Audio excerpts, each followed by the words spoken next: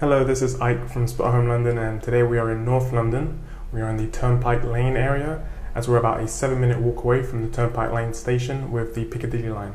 Now, in the surrounding area, we also have a number of restaurants, and there's a local supermarket, like literally right outside the door, 2-minute walk away. There's a bus stop right here. So as for the location, it's absolutely fantastic. Today I'm going to be showing you a 6-bedroom house, and we're going to be seeing one of them. So let's go ahead and check it out. So here is the front door area. We have the 2 front doors, and this one just leads to the street. So the street will look like this. So we can see it's a residential area. It's a number of houses along the street. And then as we step inside of the house, the front entrance looks like this. We have the steps to the right, lead up to a number of bedrooms as well as the bathroom. First bedroom right here on the left. It's occupied, so we won't be seeing it. Radiator. And then we have the wood floor that leads all the way down to the kitchen area to the right. And here is bedroom number 2, also not occupied or unoccupied at the moment. So here we have an outdoor area to the left. It's an outdoor corridor. And to the right we'll have a shower. So it's not a complete bathroom. We just have the shower and then hooks on the back of the door. The next room will be a living room area or dining room area, however you wish to see it. So we have the couch on the left, a number of chairs, chest of drawers with the radiator behind it, and then we have a dining room table here with a few chairs. So here's the outdoor area. It's sheltered, but it's still outdoors. We'll see it just in a moment. Here we have 2 fridges. So we have a lot of space for storage when it comes to your food. Next we'll have a laundry area which has 2 washing machines, as well as a shelving area, and then a window to the kitchen. So it's very, very well lit, as the outdoor corridor has windows and lets in a lot of sunlight. So this is the outdoor corridor that I was speaking of. So let's just go all the way down to see. So this is the door that we saw inside the corridor by the shower. So outside here we'll have this table, and that leads to the kitchen. A number of appliances. Here we have 2 4-burner stoves, making it 8 in total. And then we have the 2 ovens underneath. So we can do a lot of cooking here. Sink. We have some cupboards to allow for additional storage. Down below we also have some cabinets.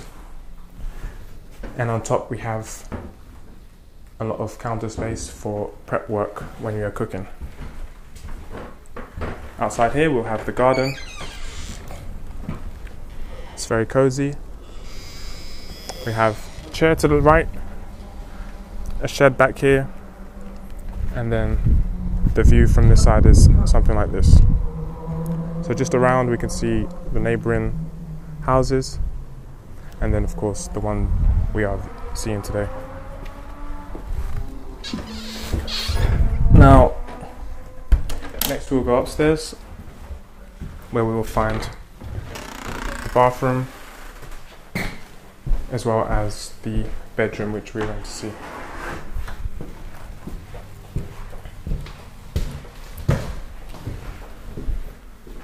So up these steps, the first room, in fact, in front of us will be bedroom number 3. We won't be seeing that, that's occupied. So let's just see around here. So there's just a wall. In the bathroom. So this bathroom features the tub, as well as a shower, a window to allow for some natural light, and then the mirror. So this is what it looks like. And then inside the shower, or the bathtub, it's like this. So it's separate from the toilet. So in this room we just have the toilet, the window, and then we have the light up above. On the door we also have a hook. And then finally up these half steps to this corridor area to the left, we'll have a storage unit. And then bedroom number 4, 5, and then 6. We're going to be seeing bedroom 6 today. Wonderful bedroom. Features the double bed along the wall, a window that reaches all the way to the ceiling that allows for a lot of sunlight, and we can just see the outside corridor right here and then the neighboring garden. As we pan around, we can see some storage in the corner next to the nightstand, right in front of the radiator, so we're definitely going to have some heating in here. Down below we have the desk, built-in wardrobe in that corner, and standalone in this one. So standalone has the shelving up above, and then the part for you to hang your clothes down below. As for the built-in, it's a bit shallower, but we still have the space for you to hang your clothes and maybe store some brooms and dustpans. On the door we'll have some hooks as well as a mirror. Up above we can see we have some storage as well there too. So let's just get one last pan of this room. And that's been it. So I hope you've enjoyed this house. For more information, make sure to check out spotahome.com.